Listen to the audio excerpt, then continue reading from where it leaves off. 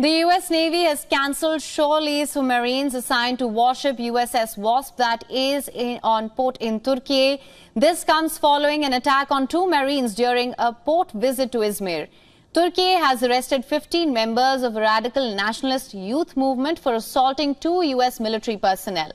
Turkiye Youth Union (TGB) posted a video on X showing a group holding down a man on the street and putting a white hood over his head while chanting slogans.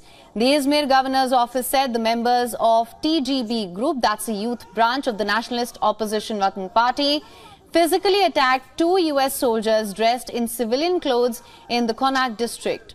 The U.S. soldiers were part of the crew of the amphibious assault ship docked in Izmir since the 1st of September.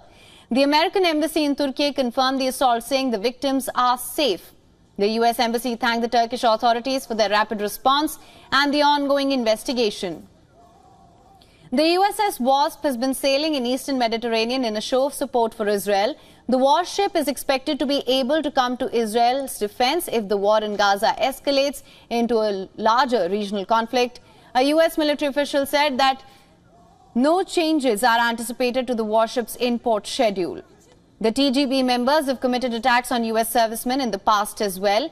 In 2014, several TGB members attacked 3 U.S. sailors in central Istanbul, throwing red dye and seeking to force white sacks as hoods on their heads.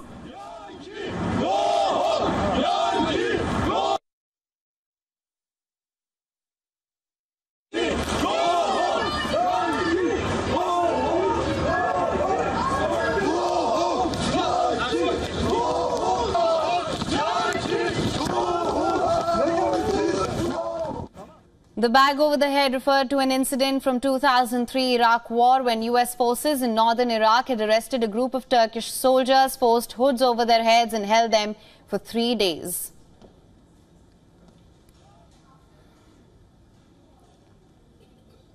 For latest news, download the WION app and subscribe to our YouTube channel.